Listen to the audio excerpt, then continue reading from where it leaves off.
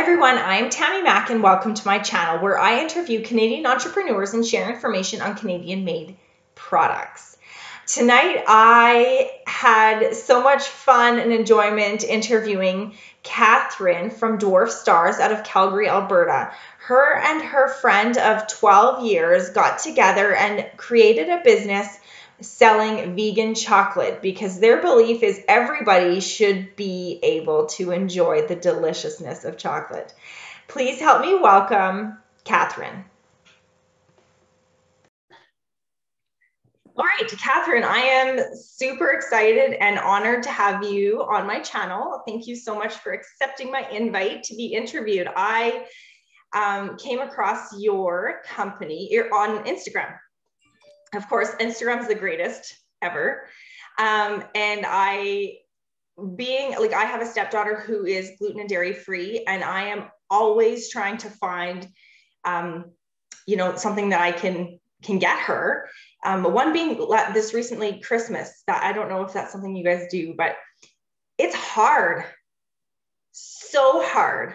And when you do find something, it's So let's dive in because I could just already keep going and take your spotlight away because I'm just so excited about who you are and what you have going on. So to get going, tell us a little bit about yourself and the background and who you are, where you're from? Yeah. So my name is Catherine. I'm from Calgary. And I'm one of the co-founders of Dwarf Stars. It's actually myself and my business partner, Garrett Jansen. He is a Red Seal chef, a graduate from state, and he's originally from Germany and studied in Europe for a while too. Oh, wow. He is the one who created our delicious, delicious recipes. And I do more of like the business marketing side. So it was a really, really good blend. Actually, we are friends for now. It's been probably like 14 years. We actually met working at Calgary Co-op, one of the stores here where we sell our products now. So it's kind of come full circle, which is really cute. We knew like a little cashier and a bakery worker would come around and start, a business together. Yeah. So yeah, we just did our third year in business. So we've just entered fourth year of our business. And we do vegan chocolate that's free from the top 10 food allergens. So primarily peanuts, tree nuts, dairy, gluten, soy, that are delicious. Yeah, when I was looking on your page, I'm like, oh my God, I just want to try a little bit of everything. I know some people are like, do you give free samples away? I'm like, do you get free samples at the grocery store? I mean, unless we're doing a taste demo, right? It's like, I wish we could, but unfortunately shipping on its own is so expensive. And yeah. Yeah, that's exciting. So where's your location? Do you sell out of where you make your chocolate, or is it strictly out of the Calgary Co-op? Yeah, so we have a commercial facility in the Northeast in Calgary. It is primarily just the manufacturing. We do their food production. Pretty much everything is made by hand there. We do allow people to pick up orders if they are in Calgary locally, but we do not have like a retail storefront. So we sell out of retailers like Calgary Co-op, so it'd be Safeway, Blush Lane, Community National Foods. We're actually across Canada now. So we're in about probably 350 stores. And we recently started selling in the US as well. Good for you guys. Yeah. Exciting. In a very small window. That's huge. There's a huge market out there. Huge. Absolutely. When we were doing the research in the beginning, like Garrett's sister is anaphylactic to peanuts. Garrett and I have always had dairy intolerances with certain things. And just, a lot of products on the market are filled with a bunch of crap, to be honest. And our bodies don't process them very well and make us feel sick. And I am a massive sugar fiend and I love chocolate, but I also like being healthy. And I'm like, I just wish someone had this like delicious, like, because chocolate, the basic ingredients are good for you, that didn't have the other stuff in it. And so it was kind of a culmination of that and wanting to make a better product. But Garrett's still holding on to, his chef side, wanted to make it like perfect and delicious. And honestly, when he first made them, they had butter and dairy in them. And I was like, I want it out of there. Like, I want a vegan product that's still just as delicious. And he's like, if I can make it taste as good, we'll do it. Yeah. And he managed to. He made it a mission. Yes. That is so good. And I love the fact that you did mention, the stuff you buy, the cheap stuff from the store, it is awful for us. Like our bodies are not designed to digest that stuff and break it down and to absorb it. It is not at all what we're supposed to be eating. So just not only are you, touching base on for all of those people and helping them who have those allergies, but for people like you said, like yourself, just want to be healthier and eat stuff that your body likes and your tummy likes. Absolutely, absolutely. And we get that question a lot. Sometimes when people will leave comments on our stuff and like, whoa, that's expensive, or you're trying to gouge people. And we're like, no, healthy food is expensive. Just like good quality clothes that are made, not in sweatshop factories. Like there's a reason why things are cheap, and there's a reason why usually things cost a little bit more, because you're paying for the wholesome ingredients, you're paying for the labor of we hire here locally, and I've hired people during this pandemic, which has been crazy and amazing. So yeah, there's costs associated at like every point in a business, so we try to communicate the value as much as possible, but you can't make everybody happy. And you know what, it's all relative. Like it really is. It's, like for your vehicle, my vehicle is the same thing, right? Like if you're going to put water in it, it's going to die. But you need to put good stuff in it to sustain and be good and be healthy. Like Totally. it's the same thing, and I think if people were to look at the whole picture, yeah, anyway.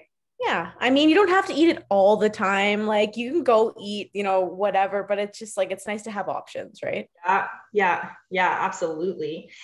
So how does where you live influence who you are and what life you live? So not necessarily with Dwarf Stars, but just with your life. How long have you lived in Calgary, and are you from there? So I was born in Edmonton, Okay. and I moved to Calgary when I was probably like 3 years old. My parents moved us here. So I've grown up in Calgary. But I think like I was thinking about, this question, and I was like, well, I don't want to upset anybody, but we're not from like a very culturally rich place where I'm like, oh, the food and this, whatever, which the scene is getting amazing, right? But I thought about it. And one thing that I feel like really impacts me on a daily basis is my gratitude for living in not just Calgary, but Canada. Yep. How good we have it. Like just down to the bare necessities of safety, having all my needs met, an abundance of food, and anything that I want, I can get. Just, I think there's a lot of really simple things that a lot of people take for granted or feel like they're entitled to. And it doesn't take, very far anymore, especially in our, globalized world, to turn on the TV and see what's going on in a country like Syria, where people are just, trying everything to get out of here because they're not even safe. They don't even know if they're going to be alive, or like their family members are going to make it through the day. So Totally. yeah, so thinking about that kind of stuff, it's just like, yeah, the gratitude is immense, and to be able to do what we've been able to do is just not possible for some people. So I'm very aware of my privilege as well. Yeah.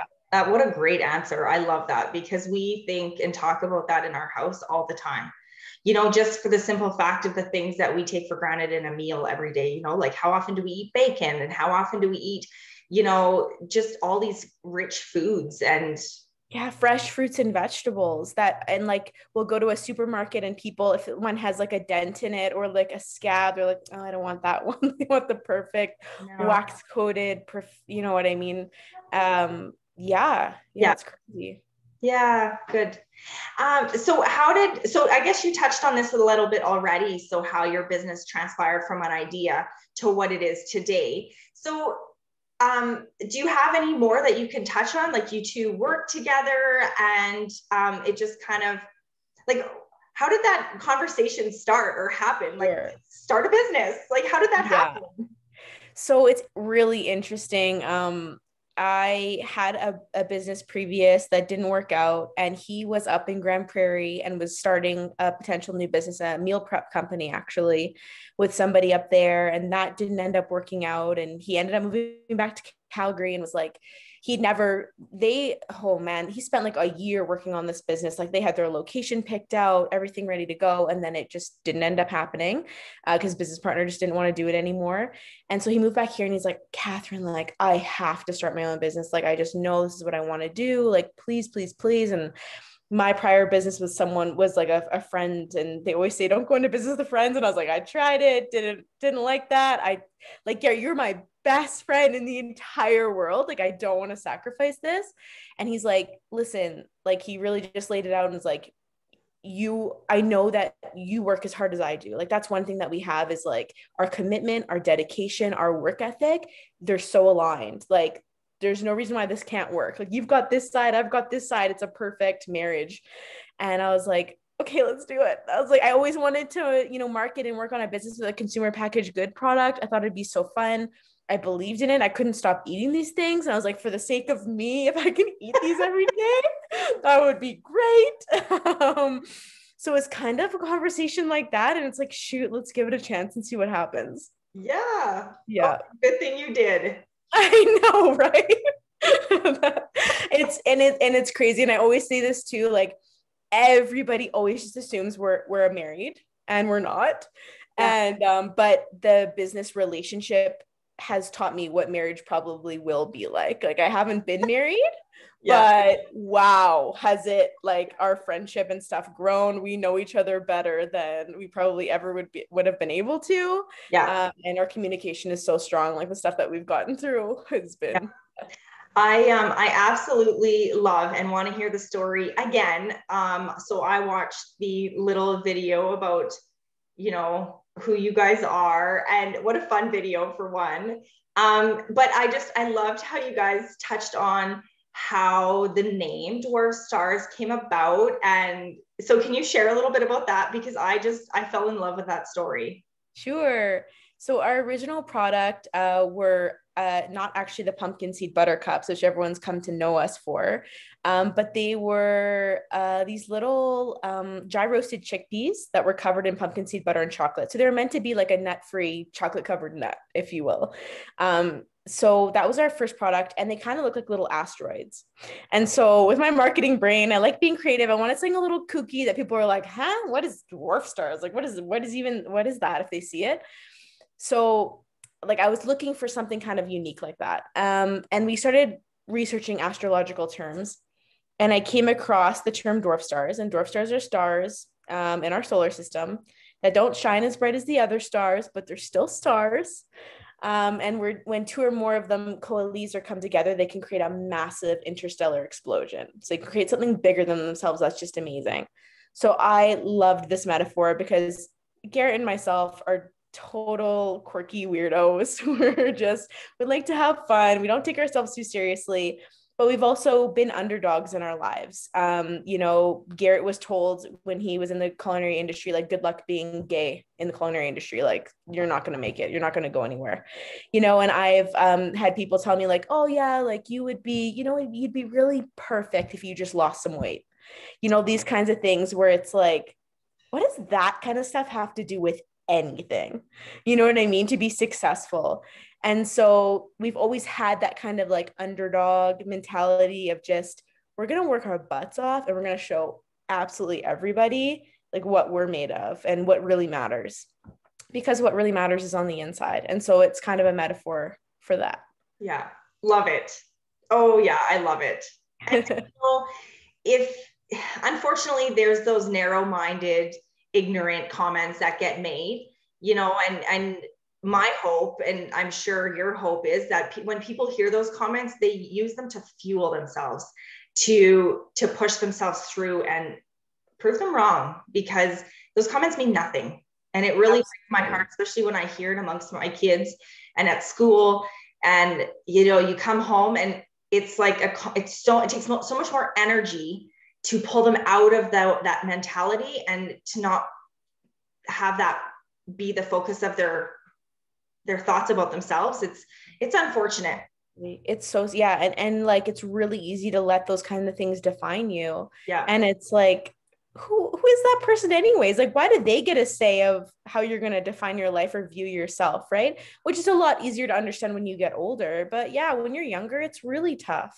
Yeah, yeah, for sure. And it molds you forever, some Yeah. things, right? So hearing that, that story of your guys's, I love it. I think it's such a great story and a great message to send. I love it. Yeah. Well, yeah, and obviously it lent to the allergen free as well, right? So we're like bringing a lot of people in because, like, as you mentioned, it is really tough to find things that are free of this and this and this and this that also tastes good that the kids want to eat. And so, yeah, it was a kind of perfect culmination of everything. Yeah, for sure. Yeah. So how has becoming an entrepreneur changed you? Oh, yeah. That's Um, a heavy question. uh, yeah, it's a big one. Wow. Accountability is a massive thing. Time management, responsibility. When you are an entrepreneur, there's nobody that pulls you out of bed in the morning and says, "This is what you have to do for the day." It's literally all up to you, and what you're able to make of your business and yourself it's all on your shoulders. Like there's nobody left to blame, right? Like when you're in a workplace, you could be like, well, so and so, that they're the reason why. Like there's no excuses anymore. It's like you make it or you don't. Yeah. So it builds a lot of grit, it builds a lot of resilience, and a lot of fortitude. Yeah. Yeah, for sure. So what do you like most about being an entrepreneur? Oh, I love that we have the freedom to pretty much try whatever we want, within reason, within what makes sense for our business. But being a small, budding company, we're not strapped down so much by like a red tape or a process that it has to go through. If we get an idea, Garrett and I can discuss and be like, hey, do you think we could do this? It's like, well, let's try it. So it's really exciting. We can be super creative. We can do, yeah, all kinds of things. Like that's really fun. And when you do have your wins, it's like, wow, like we did this. Yeah, for Yeah, sure. And that's all you. absolutely. Yeah, nice. So I guess on the flip side, what is it that you like least about being an entrepreneur? Oh, very stressful. Yeah. Because on the flip side, if you make a bad decision or something gets messed up, it's all on your shoulders again. Like most recently, we had unfortunately a recall on our products. Yeah. So we had a supplier give us a batch of chocolate that was contaminated with milk. And obviously, we claim our products are dairy free, and there are a lot of people with dairy allergies that eat our products. It was terrifying. Garrett and I, well, we went through, yeah, a long period of just intense stress. Just felt awful because of people that may have eaten it and had a reaction. Um, and yeah, but you have to do the right thing. And it was, on top of it, as soon as we found out, letting everybody know, posting anywhere we could, sending out emails, notifying all our suppliers, our distributor, everything to make it right. Because yeah, in our minds, there's just no other option. Yeah. That would create some sleepless nights, hey? Oh, Garrett, yeah, like his side's more the food manufacturing. Obviously, it was stressful for both of us, but for him, he really took the weight of that. Yeah. And yeah, definitely sleepless nights, not eating. I was pretty concerned for him. But honestly, the reaction from our customers was that's literally what got us through. They were just so understanding and compassionate, and like, you guys did the right thing and this happens. And yeah, that really, we just broke down. We're just like, Oh, yeah. well, thank you so much for understanding, because it could have been everything gone, that you've built for 3 years. Yeah. And thank God for those compassionate people, because when you're trying to peel yourself off that floor, that is how you're doing it. That is the only way you do it, right? Is just having those people, those amazing, phenomenal, understanding people to just be there and say, it's okay. Saving grace. Yeah. They, yeah, literally go out of their way, even ones that would just take the time to send an email and just saying, I could only imagine what you're going through right now. Like, that you don't even know that, have maybe brought your product once, but saw it. Like, that compassion is like, wow, it was everything. Yeah. And, as a consumer, it is so important that when those messages come through, no matter how small or how big, the circumstances, there's always human beings on the other side. It's not Oh, the label, yes. Amen. Amen. there Yeah. there's human beings on the other side. So it's nothing's intentional, right? Like it's just things happen, and it's to not forget that. Absolutely. Like yeah, because on the flip side of that, like we have amazing people, but then there's people that get upset about other things. Yeah. And I've literally sent an email before saying exactly that. Yeah. Where it's like, in the future, please just remember, like, I'm not a robot. There's a real person that's reading all your stuff, and just we're trying to do our best. Yeah, absolutely. Yeah. Wow. Good for you guys. That's not easy for sure. So, what is one thing that you know now with running your own business that you had wished you had known at the beginning? Yeah, definitely it's asking for help. Yeah. Knowing that there are so many people and programs and organizations, even in just Calgary or Alberta, that are so beyond willing and eager to help small businesses. Going through the process, we ended up finding it out, and we went through like ATB X's accelerator program and like networking and all these different things. We did the TAP program, and there's so many organizations that are just waiting there to like give you this wealth of knowledge, information, make the connections. If you don't know something, like search for people that can help you find those people, like even if it's not the right contact, but somebody in the CED or BDC or whoever it is, or ATB and their entrepreneur center. Their network is so vast, and they can help you find something out that's going to take you like a year struggling with. They can make that happen so fast. Yeah. You don't Yeah. need to know it all. You don't need to know it all. And there's no need to be afraid. Like, I think in the beginning we were so scared. We're so new to like the entrepreneurial community and even like business in Calgary. And you're like, oh, I don't want to bother anybody. That's like a massive thing for me too, where it's like, well, I don't, or they being fear of rejection, or like they might say no, or like, honestly, what's the worst that can happen? If they just don't respond to you, Totally. so what? So Yeah. what? Like, what's on the other side? Like, what's the best case scenario, right? Like, you get your questions answered, and make a new connection, and who knows what. Yeah. Yeah. Yeah. Absolutely. So what is your biggest inspiration? So is maybe it's a what or maybe it's a who, but what inspires you? A big inspiration in my life is my dad. Mm-hmm. His work ethic and his kindness Nice. have just, yeah, they're just the biggest inspiration to me. He's a doctor, and my entire life, I just saw how hard he worked. On call, constantly missed so many, holidays or special dates or whatever. And on the other side, he was saving people's lives, and at the same time had a family to provide for, and literally did the absolute best that he could. And it's just really inspiring to see someone go through, yeah, what he did, and the work ethic that he had. It's just, yeah, super inspirational. And then on the other side is, when I've gone to some events and talked to some colleagues, or I've had to go to a doctor that knows him or something like that, they're always like, he's always smiling, he's so friendly, he is so kind. And I'm like, what more could you ask for? Like, that's the best thing that you want to hear about your dad, or your parents. Absolutely. Yeah. Yeah. Yeah. Oh, nice. Who has been your biggest support in life and through this business venture of yours, aside from your business partner, of course? Yeah, I'd say my parents at the same time. And I know Garrett would probably say something similar with his. In the beginning of our business, we were living in our parents' basements.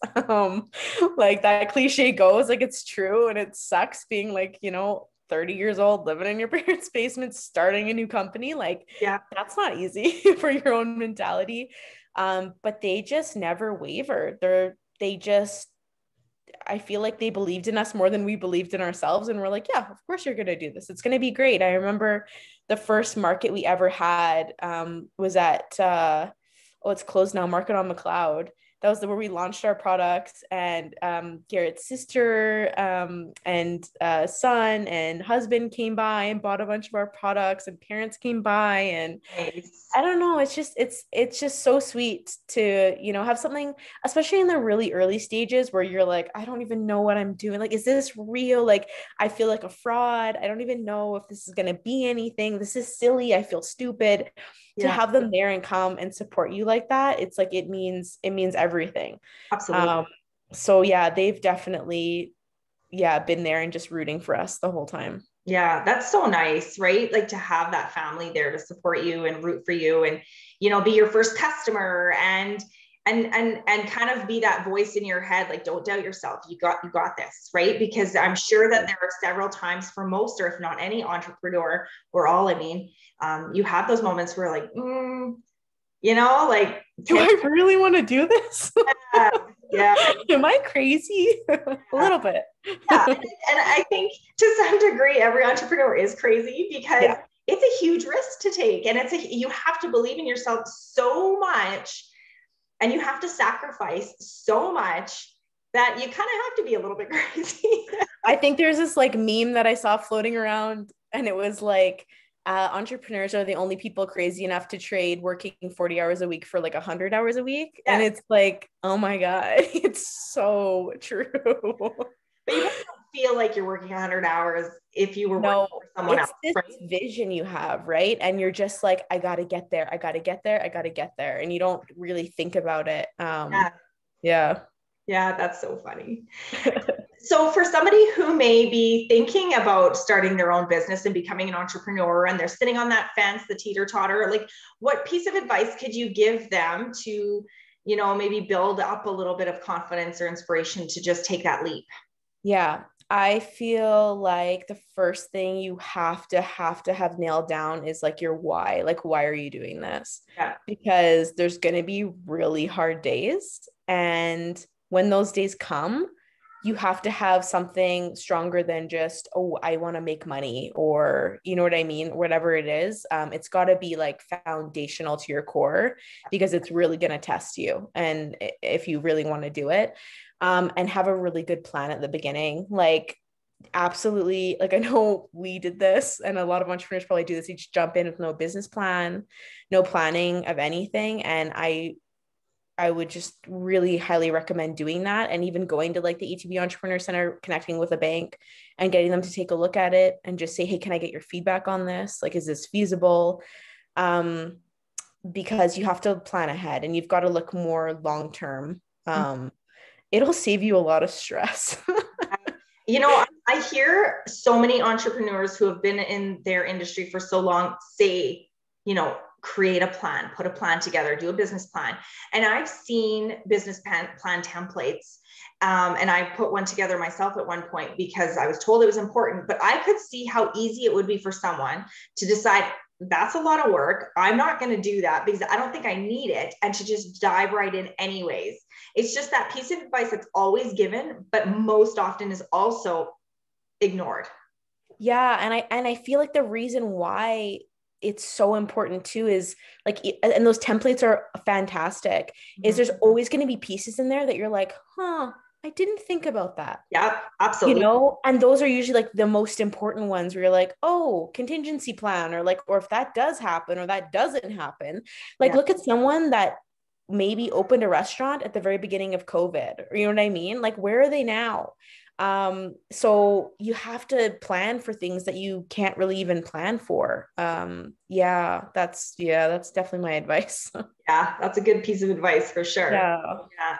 So for your company with Dwarf Stars, is there anything that's coming up in the line, or is there anything new coming out, or what can we expect to see? Yeah. So Garrett is always innovating with products, mostly just because he gets so excited and loves trying new things, especially with chocolate. Like, there's so many things that we could do. Sometimes I have to, like, wheel them back in, because it's funny too, because our customers will recommend things too that we really want to do, but they don't understand like the production side of it, where it's like, that'll take 5,000 hours for us to do, and it's just not feasible, or we need a crazy expensive piece of equipment to actually do that to make it happen. Right. But yeah, he's always innovating with flavors. I mean, this Easter was the first time we did like those hollow eggs with like little minis inside. Like that was a massive feat. I don't think that's going to be happening next year. They're beautiful. It was lovely to have. But it's always, yeah, definitely innovating for holidays. We're always trying to do something exciting. There's definitely going to be some new flavors coming this summer. But I can't announce what they are yet, but definitely keep tabs. We'll probably be doing something for Halloween. And I know there's a surprise coming for Christmas if we get our ducks in a row. Yeah. Well, I know for Christmas, the hardest thing it was for me to find was an advent calendar. I found one, but I'm going to keep my eye out when Christmas time comes around. Absolutely. Yeah. Keep your eyes peeled. I will. I will, absolutely. So where can my viewers find you guys? Sure. So we're on social media, of course. The one we're most active on is Instagram. So it's at dwarf.stars. We're on Facebook. It's at Dwarf Stars Co. And Twitter is at Dwarf Stars Co. We just kind of repost stuff on Twitter though. So if you message us, it might be a long time before we get back to you. I don't check it very often, sorry. But lots going on because I manage all of our like accounts and stuff. Okay. If they want to order online, again, we ship across North America and we have free shipping over $69, I think. And it's www.dwarfstars.ca. We've got a blog on there that we're pretty active on with information. Garrett teaches a really fun lesson on how to temper chocolate, which is interesting. Yeah. Yeah, he's a character. So definitely go check out that video. I'll go check it out for sure. Yeah. Oh, that's awesome. So just to wrap it up with a fun question, what is one of your all-time favorite books and why? Oh, this is so hard. One's, I read a lot of spiritual books. So it's not even like really business related, but I'm just a fiend for personal growth and just learning and awareness. One that definitely impacted my life a lot was Eckhart Tolle's A New Earth. I love that book. Oh, and then when I pick it up and like read it again, I feel like I'm reading a new book every time. Just wow, that was a life changer for me. I love Louise Hay's books like Mirror Work and one about self-healing, Yeah. which were amazing. And I also read recently Elizabeth Gilbert's Big Magic, which is all about like creativity. I haven't read that one. Oh, really, really good. And just how, I don't know, it kind of takes the like, oh, what's the word? When people think of creativity, they kind of get really scared or like tense up, or there's such thing as like writer's block, or they feel like I'm creative or I'm not. It really kind of like puts that to rest and is like, no, it's more common than you think it is. And has some really interesting insights around creativity blocks and stuff. Very cool. Yeah, I'm gonna have to check it out. Yes. Oh, Catherine, thank you so much for coming on. I just feel like on the moon right now because I'm excited about just talking to you. You're such an easy person to talk to, and you're so friendly and kind, and your business is so great and so needed. I got so many people in my world that have sensitivities or total allergies like anaphylactic, and it's awesome, and I'm super pumped to see what you guys have coming out for the summer for flavors. Yes. Well, thank you so much for inviting us. We wish you all the best with this. We're going to do whatever we can to help you support you because and the thing that you're doing. Yeah. Thank you so much. Yeah. Thank you so much for tuning into my interview. And if you like what you see and you want to see more, give me a thumbs up, subscribe, and comment below with an entrepreneur or a product that is Canadian and you'd like to see on my channel. Thanks so much. Peace.